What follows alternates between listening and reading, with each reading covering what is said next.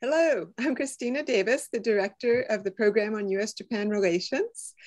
I'm welcoming you here today to a seminar on the digital transformation and Japan's business reinvention.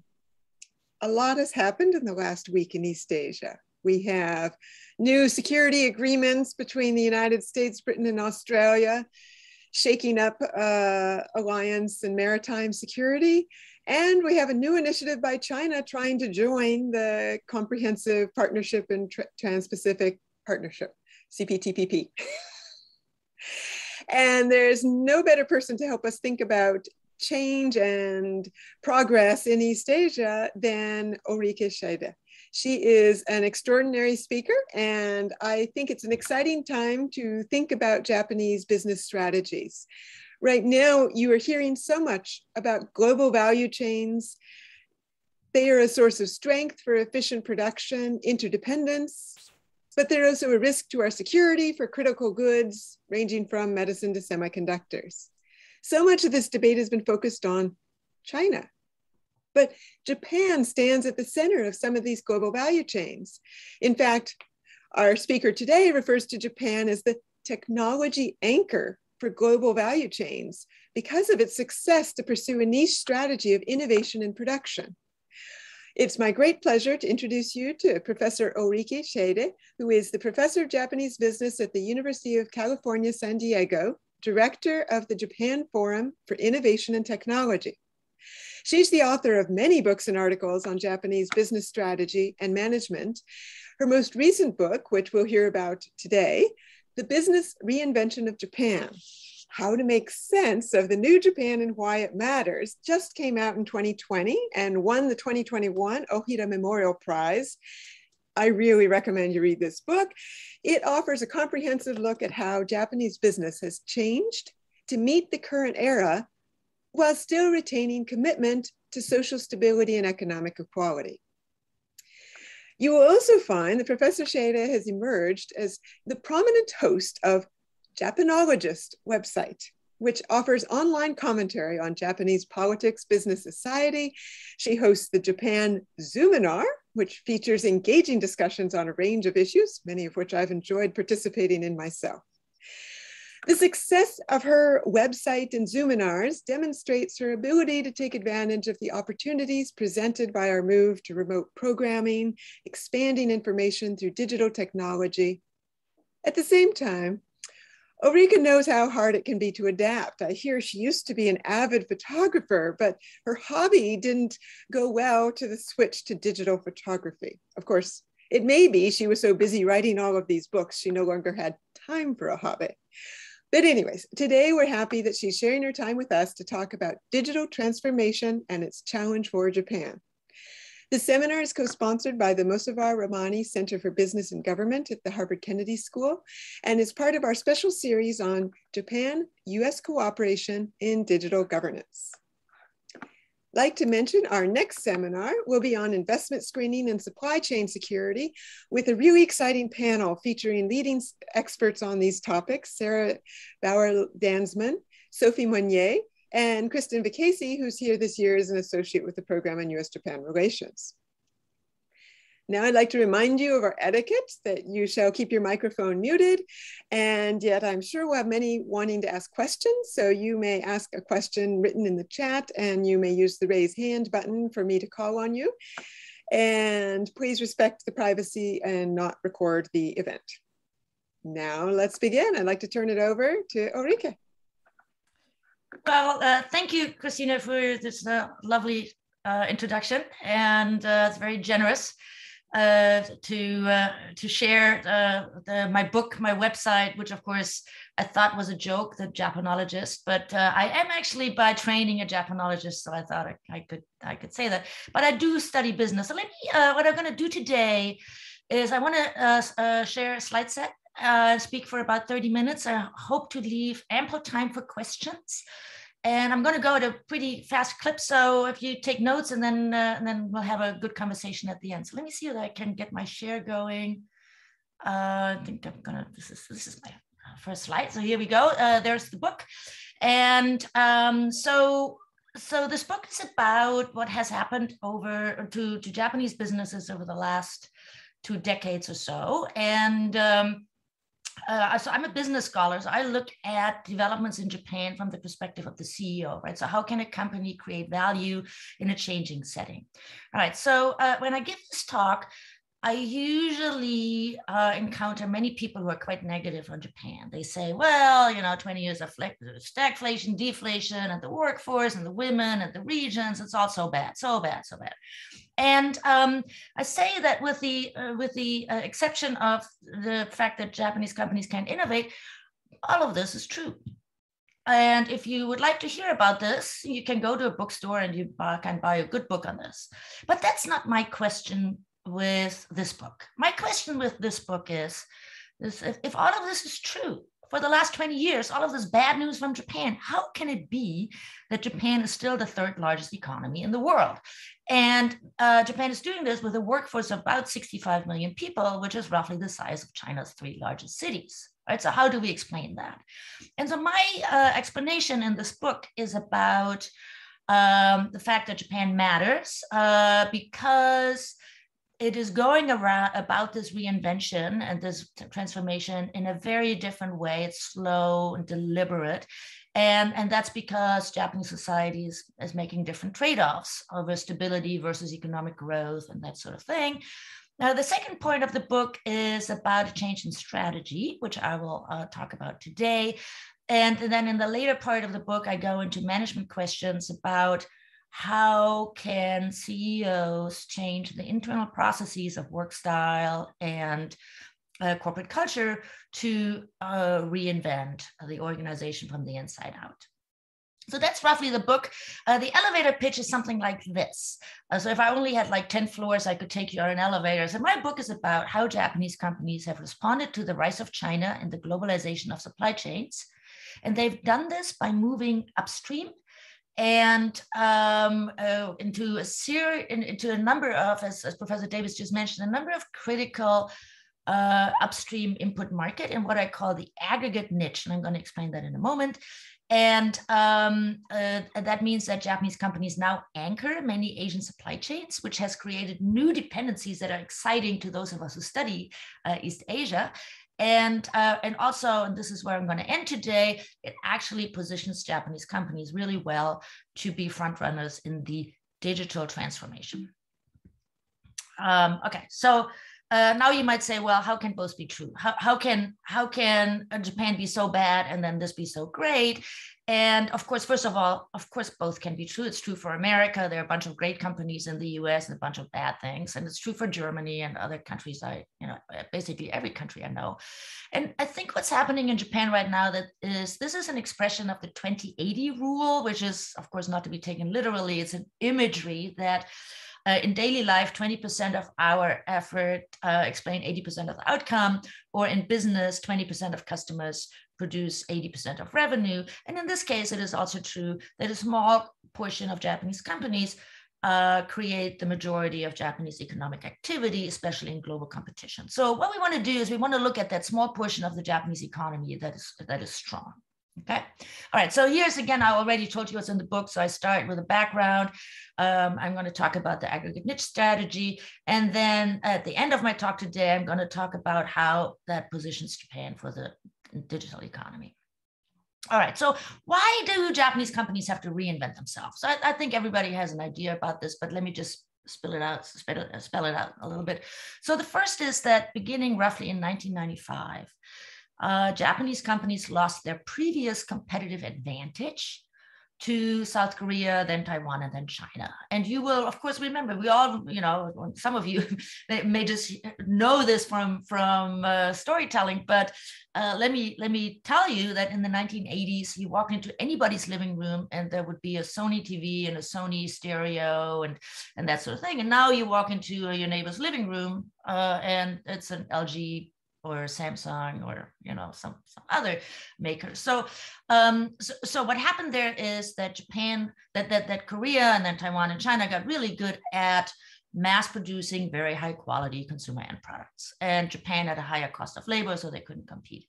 And then of course the other thing that happened was that supply chains got globalized. What used to be a domestic play with a bunch of subcontractors that fed into an assembler became a global play. Right. So in 2008, I wrote a book called Choosing Focus. And that was really about what I call the strategic inflection point at the turn of the century. So if you look at the post-war, you had Professor Pempel here last week, and you talked about the developmental state. If you think about the incentives that the developmental state set for corporate leaders, it was that you would win through size. The bigger, the better. The big players in the developmental state of the 1960s and 1970s, the winners, were the large companies, and they were celebrated for their contribution to creating employment and economic growth and exports. And so companies followed these incentives by diversifying. And then came the bubble economy, and that added sort of exuberant diversification or delusional diversification. So by the end of the bubble economy, Nippon Steel had an amusement park and a semiconductor foundry, right? And so, whoa, why did you do that? So then the bubble ended with a big explosion, I would say. And there were these three excesses and of debt and people and corporate assets and business units. So at the turn of the century, companies started to what the Japanese called sentaku to shuchu. And my translation of that is choose and focus. That is, they exited these various diversified parts of their conglomerates. I call that a strategic inflection point. And everybody in Japan was excited. In the early 2000s, Prime Minister Koizumi launched a economic growth spurt. But what we know from hindsight is what was divested at the time was mostly the low-hanging fruit. That is, the things that were easy to spin out, distant, like the semiconductor foundry of Nippon Steel. That was an easy decision to make, easy call, so they did that. But at the end of the 2010s, Japan was still left. Oops, I'm sorry, I didn't mean to do that. Here we go. So by 2019, Japan still had more than 250 conglomerates, which are defined as firms with more than 50 subsidiaries. And also on the JPX 400, which is really the top group of Japanese companies, more than 100 had so many subsidiaries. They were trading at a discount stock market. And they were also stooping these old processes. So they were like these old, like the old sumo of the 1980s, like Konishiki in this picture. Staying with the sumo, China is just huge, and Japan will never win against China with size. It's not going to happen. The biggest Japanese conglomerate, diversified conglomerate, will always be smaller than the largest Chinese conglomerate. So the new strategy, and I told you I'm going to go fast, I'm going to really go fast to this, is like this this guy here, which if you remember the old days of the sumo, that was Mai no Umi. There's a current sumo called Enho, who's a similar kind of small, skinny guy. And Mai no Umi won. He was called the Waza no Dipato, the store of superior techniques. He was skinny, so he was quick, and he was smarter. He had better techniques than these big guys like Akebono and Konishiki, so he could outsmart them. He could, and this is exactly, of course, what Japanese companies are doing now. This is the reinvention. Do not compete through size, compete through smart. Smart means superior technologies. It means create dependencies by making things in the upstream parts of the global supply chain that others need but don't have, right? But to do that, to be smart rather than big, creates a whole new management challenge of changing the way the company works. Okay, so this is a thing that many of you have seen many times, right? So this supply chain. In business, we look at these and say, where is the value created and where is the value captured, which is American beauty speak for where is the money. And the money is no longer in assembly. And this realization means, so there's a little money in assembly, but there's much more money in the input parts. And there's even more money in the input materials. And there's a ton of money. I meant to put this on. There's a ton of money in the design. So this is, of course, Apple's story, right? So Apple makes money here, and then they sell us the stuff in these glitzy Apple stores. And in between are a bunch of suppliers that make less money than Apple does. This is why the smile curve is such a big thing in Asia. No American CEO knows this. Everybody in Asia knows this.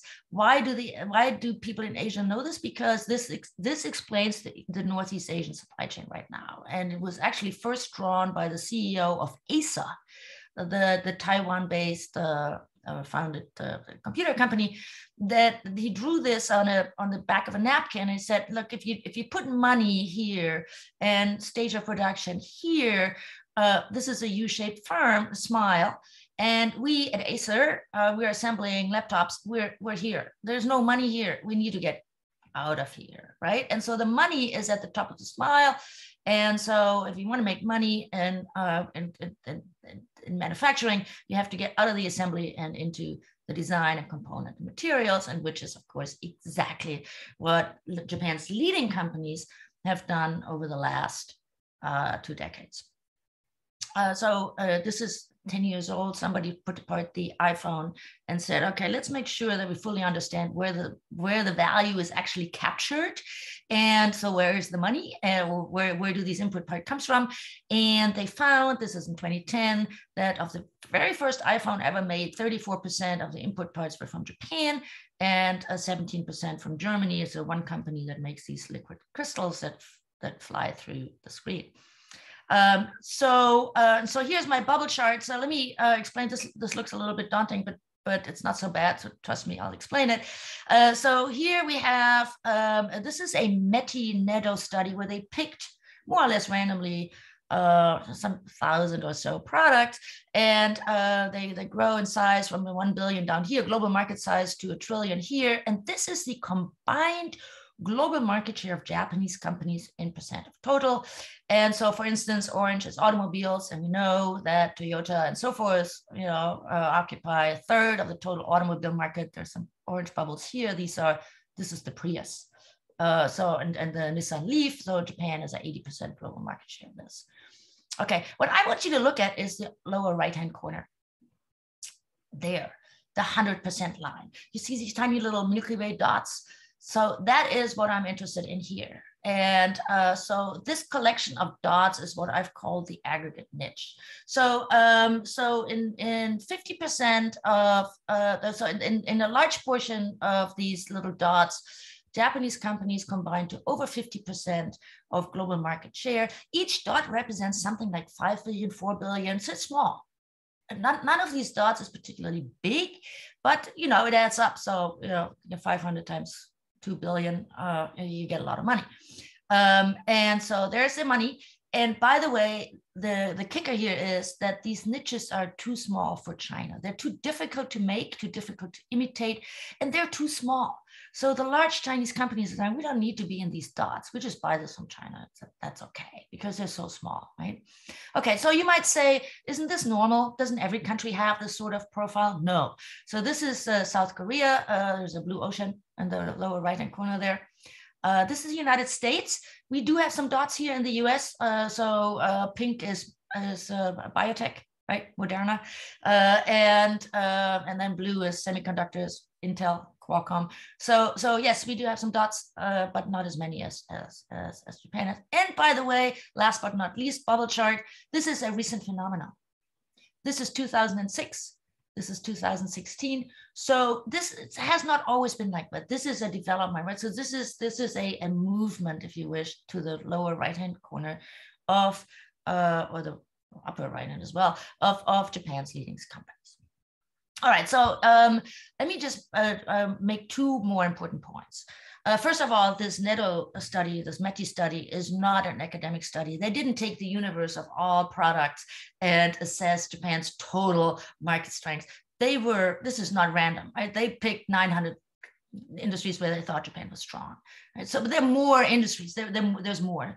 The second thing I want to make, this point I want to make, is this is not a hidden champion story. This is not Meti's 100 celebrated small firms that have a little bit of a gadget that they can. This is the new presentation of global strategies by Japan's very large listed companies. We are talking Japan Synthetic Rubbers, which now no longer makes synthetic rubbers. It's a leading photoresist and chemical company. TOK, Showa Denko, Kaneka, Hitachi, Panasonic, AGC, Fujifilm. So this is the Fujifilm's website. Fujifilm makes Abigan, which has by the way, Fujifilm's competitor Kodak is no longer viable. Fujifilm is a $22 billion company. They're a leader in pharmaceuticals with Abigan, the potential virus drug material. So if you look at a screen right now, which you are, there's a 0.8 chance that the reason that screen is good comes from Japan, and a 0.4 chance that is a Fujifilm film in your screen. Okay, there are two dimensions of the aggregate niche that I want to just, before we move on from this, I want to highlight. One is that one company may occupy several of these adjacent tech niches, like in chemistry for fine chemicals. The other is that several Japanese companies occupy one technology niche. For instance, in photoresists, especially the very high-end stuff that companies like Samsung or Qualcomm, or Intel need to make 5G generation semiconductors are occupied by 3 Japanese companies. All right, so I showed you the 10-year ago, the iPhone. This is the latest, or a year ago, Huawei phone, and they took it apart and they tried to figure out how much of this is made in Japan, and they could identify 23% of the input of this phone. However, they couldn't count some of the two things. They couldn't count some of the important parts like oscillators and that sort of thing, and they couldn't count where the South Korean and Taiwanese suppliers got their input materials from. Right? And that is really the story of the East Asian trade now, that Korea, Taiwan, and China are dependent on Japanese inputs. Each of these input buckets is small, but they add up. And this is a large new next-gen strategy of large Japanese companies. This is Professor Davis's bailiwick, so I'm going to be quick here. But if you look at date numbers, the trade data, so China and Hong Kong and Japan are somewhat even, not quite. China's a little bit has a surplus, but not by much. But South Korea and Taiwan have a trade deficit with Japan, and China has a trade deficit with South Korea and Taiwan. And so what you get is sort of a dependency. All right, so I told you I would go quick, so I have 5 minutes or 7 minutes to talk about what does it mean for Japan competing in the DX, right? These dependencies and these tech leadership. So first of all, what is the DX? It is the Japanese and actually the Davos word for the digital transformation in Japan. So first of all, in Japanese, this is a digitaru transformation, which is horrible in katakana. So it's clear why in Japan everybody would refer to this as the DX.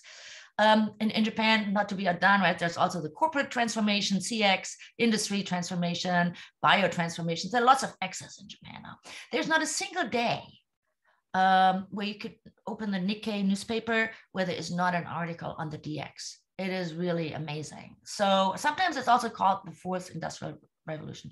In the United States, we don't call this thing the DX. So this is very interesting, but we have these portmanteau words. We talk about tech. We talk about fintech, insurtech, agrotech, proptech, mattech, medtech, all kinds of techs. And what that generally refers to is the disruption of how the manufacturing industry works and how society works, right? There's the interconnection and so forth. Where did this tech stuff come from?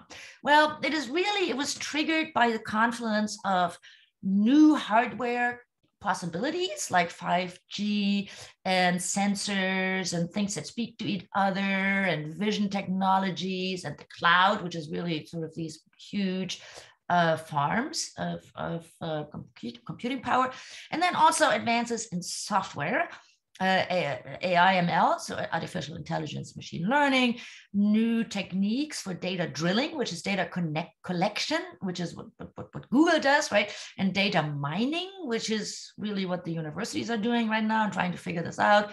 Blockchain, open ledger, or software applications, right?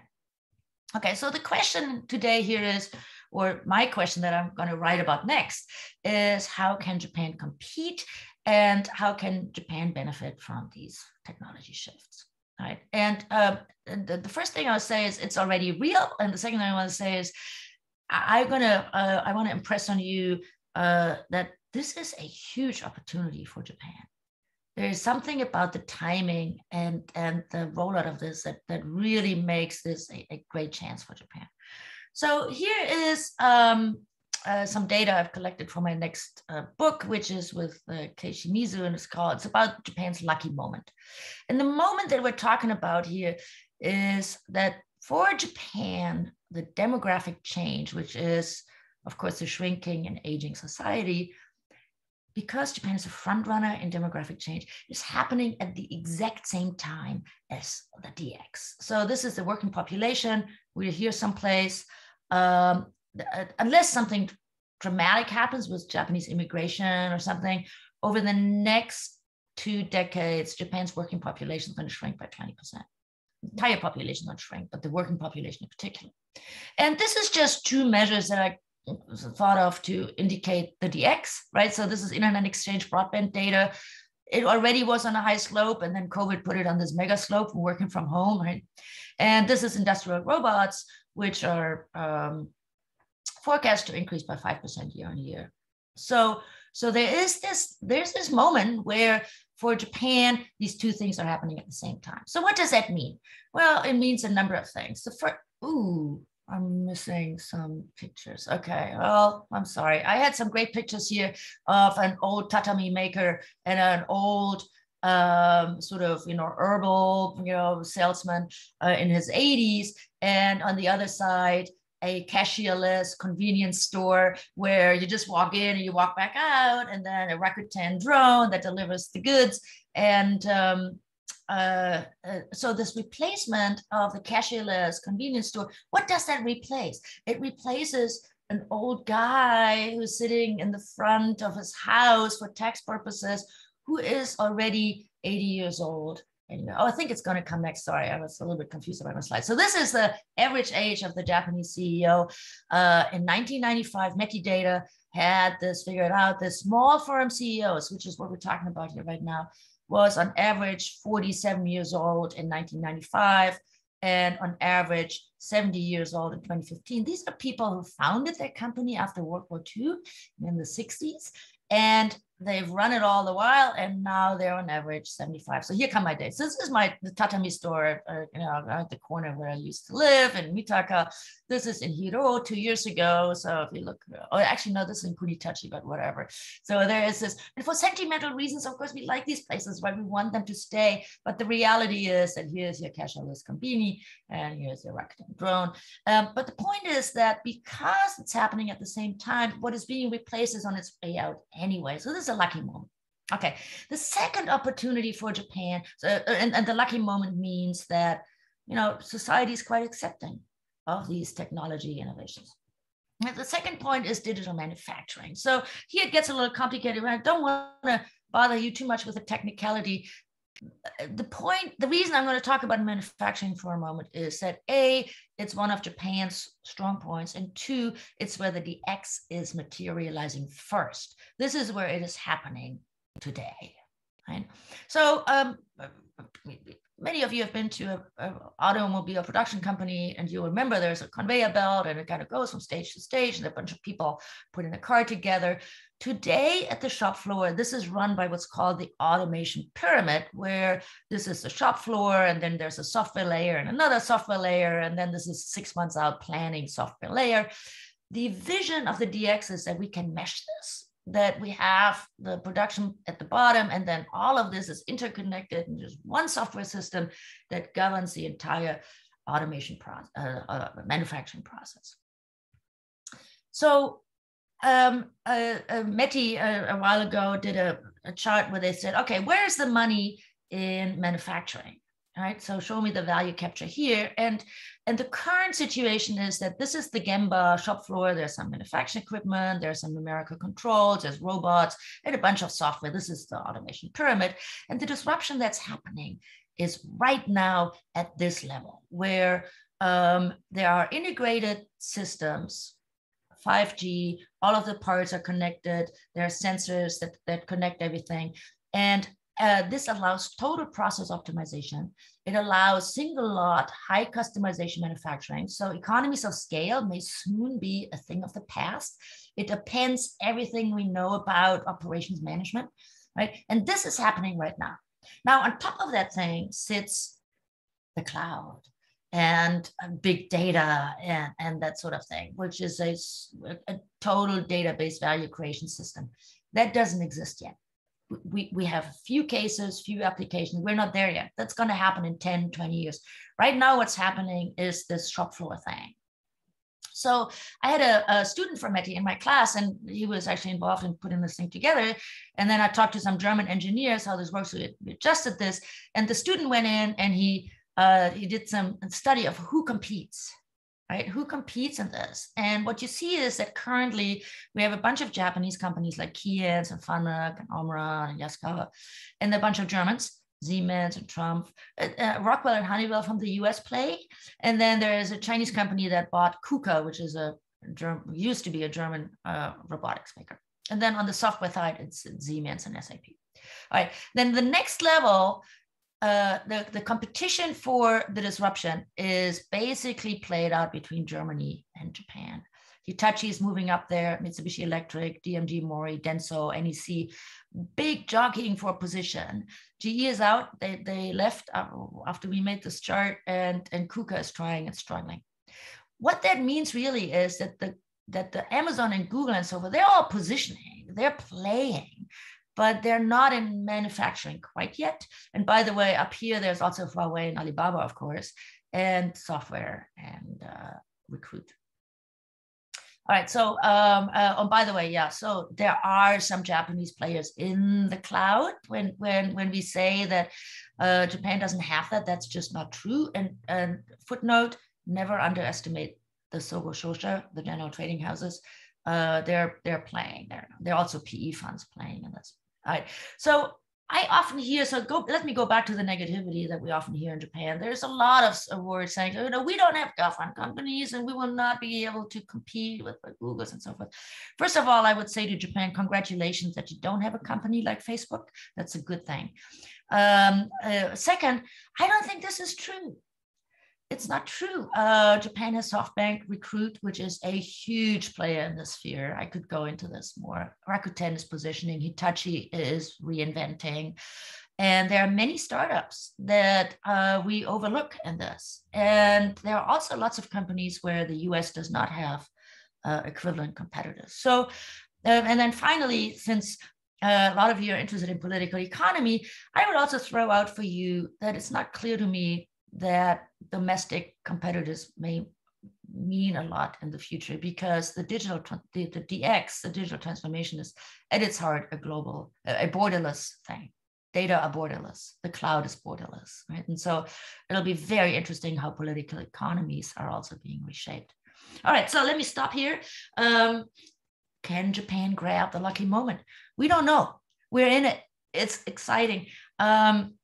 I can tell you that Japanese leading companies are undergoing a pivot to prepare. They're competing in difficult to make and difficult to copy niches, which positions them beautifully to compete. These pivots require a great effort in internal reorganization. It'll take about 10 years for a company to pivot. IBM took 10 years to turn itself into a new player. So we have to have patience. And but this brings a huge competitive advantage. So Japan will be interesting to watch for the next, I don't know, decades. I'll spend the rest of my life observing Japan in this. So let me stop here and open it up for questions. I know I've gone really, really fast. So if you want to go back to any of these slides, I can do that, or ask whatever strikes your fancy. Thank you so much. This was really a fascinating presentation, a breath of optimism against all of the gloomy stories. And you really clearly portrayed why Japan had to change and laid out the pathways that these companies have taken, sharing interesting data and an explanation of the strategies that is really compelling. So thank you for an excellent presentation. Now, you have said data is borderless, which is a choice governments make. And the niche strategy of global value chains is very dependent on borderless global exchange. So in many ways, trade rules matter incredibly for this strategy to work. And so I do wonder, have you felt that Japanese businesses that pursue these strategies are really vulnerable to the talk of decoupling and a change in globalization in a way that maybe other firm strategies would not be as vulnerable? So that's my own question, but before you answer, we have two questions from our associates, and then I'll turn it back to you to make a few comments, and then we'll open up to the audience. So first, I'd like to ask for a question from one of our associates with the program on US-Japan relations, Chinami Iokibe, who comes to us from the Ministry of Health, Labor, and Welfare, where she's going to spend this year studying labor market mobility and human capital formation. Iokibe-san, would you like to go ask your question, please? Thank you for the significant implication of Japan's capability. From the viewpoint of the employment policy, I'd like to know a little more about corporate culture change. While Japanese employment practices, such as lifetime employment, are suitable for long-term management, they may obstruct the mobility of the labor market, which can stimulate companies' innovation. So I'd like to hear about your position about the Japanese employment policy and its possible reform. Thank you. And our second question from an associate will be by Mr. Shinichi Kijima, who works at the Ministry of Economy, Trade, and Industry and studies small, medium-sized enterprises. Yeah, thank you for this opportunity. I would like to ask a question about small firms, SMEs, are more detailed. How would Japan's SMEs with little managerial resources adapt to digital transformation? And also, can the government promote their digital transformation? Thank you. You may now choose to answer these questions in whatever way you would like, and then we'll open up to the floor. Okay, well, thank you. I mean, I could give a lecture on each of these, so I want to keep the answer short. But on the trade rules, let me just, I mean, of course, trade rules matter, right? And that's why your work is so important, Christina. It is very important how we structure the rules. I would add not just the trade rules. I think it's time to change the vocabulary just a little bit, because for Japan, it's also that these negotiations are about protecting the substantial assets that Japanese companies have all over the world, right? So it's a properties insurance, or I looked up the data the other day. It's quite complicated, but from what I found, so Japanese GDP is something like 5 trillion, but Japanese companies generate another 3 trillion outside of Japan, right? So they have a huge installations, not only in Asia, but of course also in the United States and Europe. So these are global trade networks, which goes to my second thing, right? So it's not so much that we think about exports only, as much as exports are still something like 20% of Japanese GDP. We're also thinking about, okay, so this is a global mesh, and so yes, trade rules matter, but Professor Davis, we've talked previously about this South Korea, Japan thing about photoresist, right? And so here are the two governments, and there's a struggling about the photoresist, and is South Korea on the white list or not? And it was really nasty, and it went back and forth in the negotiation. Meanwhile, the company at the heart of this matter, JSR, was just supplying Samsung out of Belgium.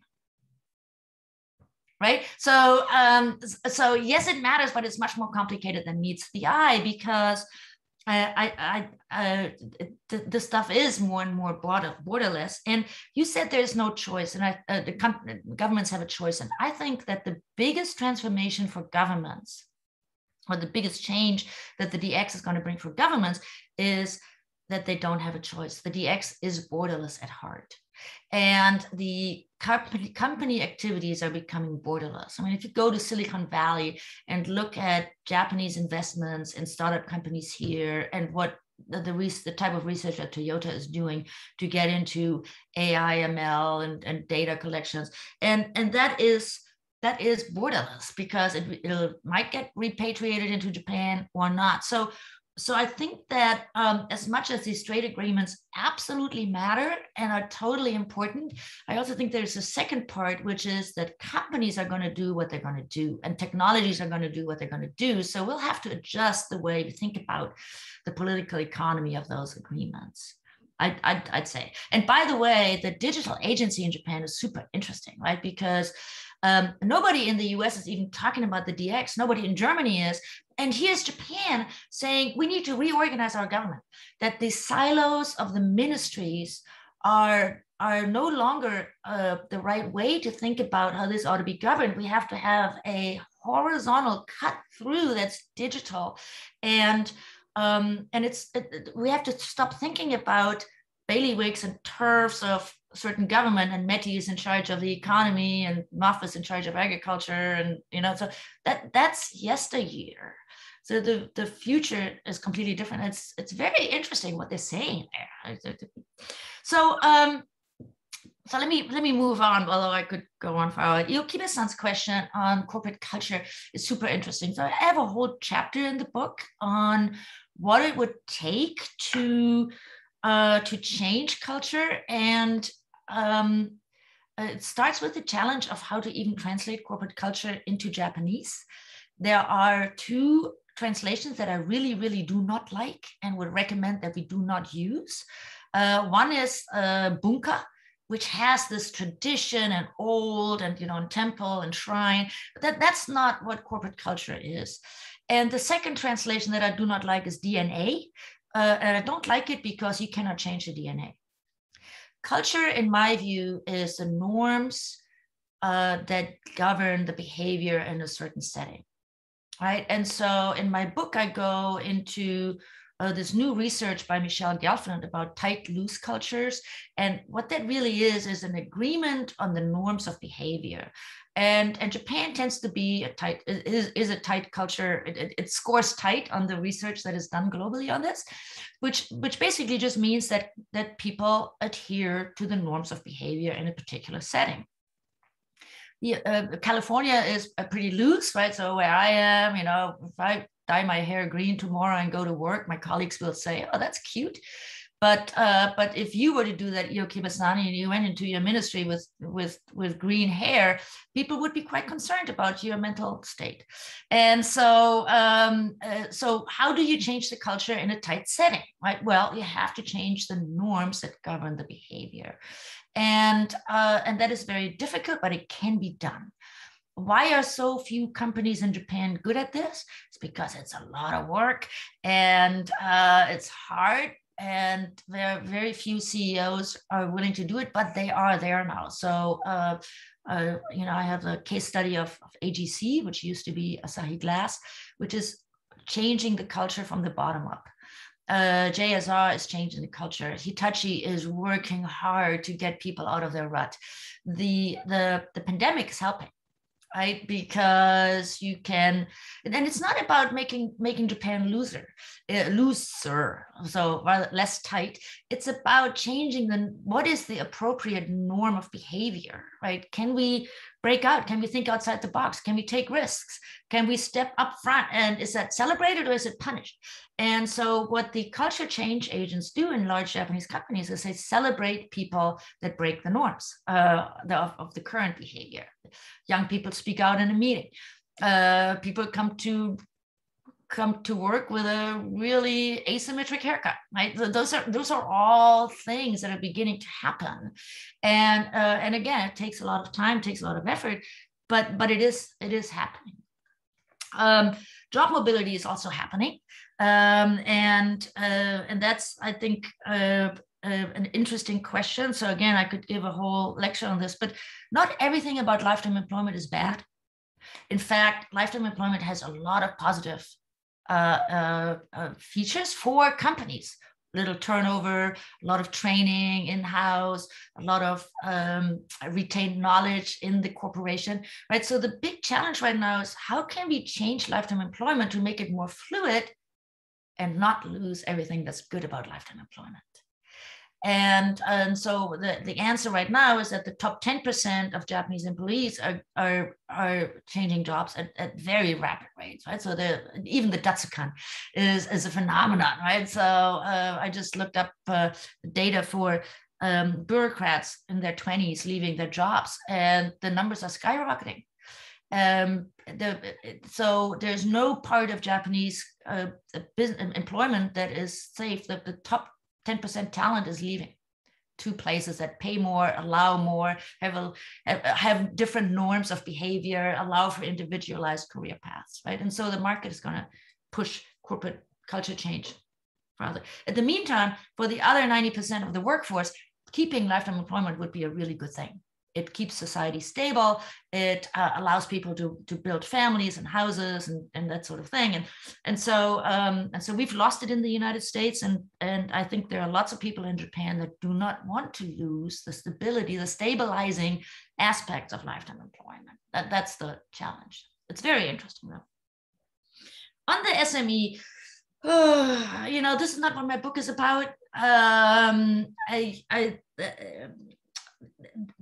But I do have a chapter on the emerging private equity market. And so what's happening right now is that these succession challenges, or these small SME that have very little, that have a technology, but they don't have sort of a tight, efficient management. They don't have the latest operations management techniques. They don't have, strong CFO or something. And there's now a cottage industry in Japan of domestic private equity firms that are looking for these small firms in the regions and in Tokyo and Osaka and so forth. And what they're trying to do is to take that technology, that take those assets, buy the CEO out and turn it around and then sell it into the market. And as that is growing, that is a healthy thing. As long as it's not just flipped, right? So these PE funds usually come in, somebody has an MBA or something, they go, they turn the small firm around, they take the valuable things, the CEO gets a lot of money, so they can retire happily, and everybody wins, right? And that is a very healthy metabolism, and so that's happening. So one thing that the government can do is support this, and of course the government does, right? So METI's small and medium enterprise agency has huge programs to support those PE funds and also the CEOs in doing this. And so there's a lot of interesting activity in that realm. And I think even though Kijima-san, that may not be the answer you want me to give, I think you're doing a great job on that. It's working. So congratulations. So if we accept a borderless world, what's left for government? We have questions from Jeremy Baima and Aki Nakai.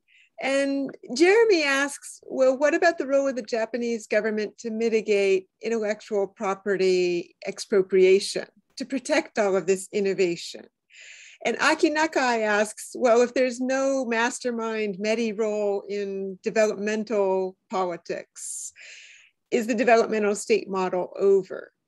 And I would add, is the digital Cho taking over?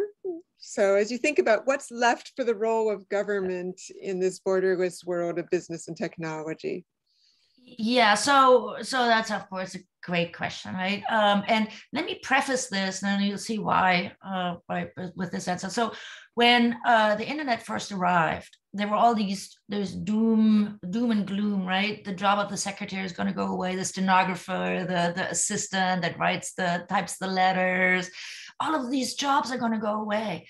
But what we didn't know, of course, at the time was the job of the website designer, or the job of the person that helps us on the internet. So the whole new IT stuff that we needed. So yes, jobs are destroyed, but new jobs are also created. And then that's true everywhere. It is also, I think, true for the government, right? That of course, local always matters. There are always people who live in the locality, right? There's always going to be regions and cities and infrastructure, smart cities, by the way, right? So we can build smart cities. So the Ministry of Land and Transportation is super busy right now. There is a whole digital transformation of agriculture. And you could say, well, the new agriculture is actually manufacturing. So do we want to move that into METI? And I asked a METI guy the other day, and he said, nah, that's still vertical. You're still thinking silos, right? You're saying that agriculture should be part of manufacturing, but that's still, that's still the old way of thinking. You have to think new. So the new thinking, what's this thinking outside the box thinking? Yes, the government, of course, will have new roles, and intellectual property protection is the first one that comes to mind. Then Christina, your work, right? So government interaction, the Gaimu show, it will take on, a new leg if we still think vertical, if that doesn't become horizontal, right? So all ministries care about intellectual property, all ministries care about protecting assets that are global, and so the government. Even though a lot of young bureaucrats are leaving Kazumi Gaseki right now, the government will have a new role that's also very exciting. We don't know what that is yet because we don't have it yet, right? It's not here yet, but definitely the government will matter. It'll be a new thing. I think the developmental state is on its way out in Japan. It might still work in other places, but it's no longer about development in Japan, right? The new goal is clearly being a leader in the DX. And that's not a development. That is a future-looking creation. It's a creation of the future, which is very different from the developmental state, which was about catching up with the United States. But the catch-up has been accomplished. So what is the vision for the future that has to be created? And this goes back to Io Kibe-san's question, actually. What is the culture change that the government has to undergo? Right there, the government is still thinking in its old ways of let's build big companies and let's have them be exporters and let's protect the small companies. But how about building small companies that are at the forefront of technology? How about supporting the economy in very new and different and exciting ways? And that's what keeps some of the bureaucrats in Kazumi Gaseki is this excitement about they can craft their own new leading role as well. Right. And a few questions in the chat are coming up. So as Kazumi Gaseki rethinks its role, is there still going to be a place for the Hanko? Question from Goodwin Chan. And as firms are developing the niche strategy, Hangru Xiong is interested in whether that strategy is mostly going to work in DX industries, or is it disruptive across all industries? And finally, I'd like to share, Adam Liff has a question about the broader implications for the US-Japan relationship, especially as we do think about economic security and technology screening, something we'll be discussing again next week. Do you see greater US-Japan cooperation as a result of these trends in the business side? That's all great questions. The disruption is in all industries. If you want to have an example, look at Komatsu and smart construction. They actually have a video, so it takes like 2 minutes. You can update yourself on how the construction industry is disrupted by completely autonomous earth movement equipment, where the construction worker of the future is sitting where you're sitting, Christina, in a beautiful office, feet up on a little chair, complete and governing the construction process on his iPhone, their iPhone, I should say. Sorry, and indeed, the person in the video is a woman. That was really well done. So I would recommend that you look at Komatsu. The farmer of the future is a biochemist and a biologist who runs a vertical farm that is with machine learning settings for optimized sensors and so forth. So yes, all industries has nothing to, so that the DX is changing the industries. It's not that the niche strategies change so I would draw the arrow the other way. The Hanko. We don't have fax machines in US offices anymore, you might think. However, if you were to, Christina, if you were to step out of your office and go to your copy machine, there's a fax machine in there, of course, right? So there is a fax machine in every US office. And the other day, I needed a certification from our US Treasury Department.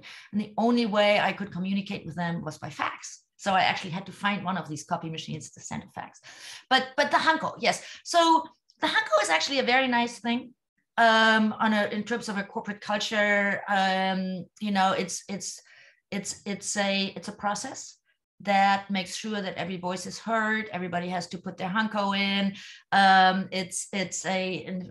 Within companies, the Hanko is just a symbol of involvement and inclusion, right? That everybody has to Hanko something before it can go through, and so the task is to change. To keep that without having to be in the same room and having a piece of paper in front of you, right? So the culture change that has to change. There's not that the Hanko is good or bad, and again, for sentimental reasons, you know, let's keep it. But the thing is, can we establish a process where there is inclusion and diversity and discussion of issues that allow people to voice their concerns without a piece of paper, right? Without tracing it. So maybe we have an electronic Hanko or something, but maybe we can just change the way meetings are run so that it's not necessary to have everybody put a stamp on something. But let's not. I mean, it's a symbol for something much larger, which is a change in the way that people communicate with each other. And for sentimental reasons, I would just hope that Japan keeps it. They're beautiful, they're wonderful. For big things like buying a house and getting married, it's still a wonderful ceremony. And so, yeah, let's keep it. For corporate processes, can we do a digital version of it? Yeah, sure. But at the heart is the question of what are the rules that govern how meetings are held, whether a young person can speak out. I don't know whether you're aware, but in the corporate setting, when there's a decision made where there's a Hanko necessary, the angle at which the Hanko is placed also indicates hierarchy. So the boss does the Hanko straight, and then the second guy is like 11, 1 o'clock, 2 o'clock, 3 o'clock, and then the youngest guy will make it, you know, horizontal, 3 o'clock. And so there is this degradation of indicating status. This would be a great opportunity to get rid of status and these super hierarchies in Japanese organizations. Like, let's get rid of it. Everybody can speak out. Everybody should say it straight. So abolishing the Hanko could actually become a ceremony to change corporate culture in a way. And the good leaders are doing this. It's kind of interesting. Oh, US-Japan relations. Definitely. I don't think the US can I mean, the big problem, of course, is that the US is not aware of this, but we in the Japan field know the US can't do it without Japan. And we can't do the DX without Japan. So as I do research on the DX, I often hear this, right? The McKinsey guys and so forth around the world will say, Japan has lost it. You know, because Japan says that, right? We now have instant translation. So if the Nikkei writes an article about how bad Japan is, the world instantaneously reads this in English, right? So as long as Japan keeps saying how bad we are, we're lost it, we're not innovative, we're horrible, the world will believe it, right? And so DC is believing that people in Washington are believing it. Japan has lost it, China is important, and that's not true. And by the way, there are lots of people in DC who know this, but it's not true, and it is evolving. It's not true that Japan is not playing in the cloud. It's not true that Japan has lost it. It's also not quite true that the US owns AI and the cloud. That is not true. And we don't know what's going on in China right now, really, in those investments, but huge investments in Chinese infrastructure, right? So we don't know who the winner is going to be. And if the US wants an ally, I think Europe and Japan come to mind first, right? So those would be good places to be allies with. So I think there's going to be also an evolution of that, and a new recognition of you know, Adam asked this question. I mean, this is Adam's area of research. I just studied business, but let me just tell you, from the business perspective, that collaboration is already happening. When we go to Silicon Valley, or you go to any part in the United States, or even in Japan, the US-Japan business relationships have always been very strong. There are areas of development and research and R&D where it's US and Japan doing it together. So there's the politics, but there's also the business. And maybe this is an area where business collaboration can actually drive some of the views that we hold in politics. Of course, there's so much overlap between business and security. The internet started in the military development, and robotics is clearly an overlapping field. And so the technical innovation in Japan promotes collaboration at the business level, the security level, and maybe the relationships can also end the Hanko and have more equality in the engagement as allies as well. Thanks so much for sharing your book insights with us. We could easily ask many more questions, but we have your book to read and look forward to having future opportunities to exchange ideas with you. Thanks so much for taking time today. And thank you to all of our audience for participating and excellent questions. Thank you. Thank you very much. Thank you for having me. It was a lot of fun.